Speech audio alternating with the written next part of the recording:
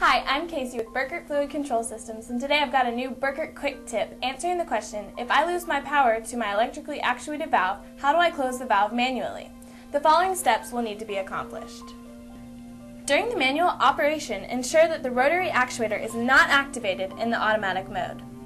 First, remove the position indicator from the top of the axle and take the cover off of the actuator.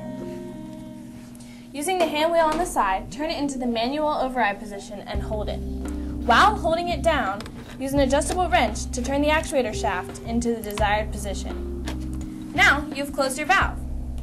After power is restored, you must use the same process and hold the hand wheel in the manual position and turn the actuator shaft back to the desired position. Once you're done, put back on the top and the position indicator, and your process should be running. Now you know how to open and close your valve manually when the power fails. Thanks for watching, and until next time, I'm Casey, and have a great day.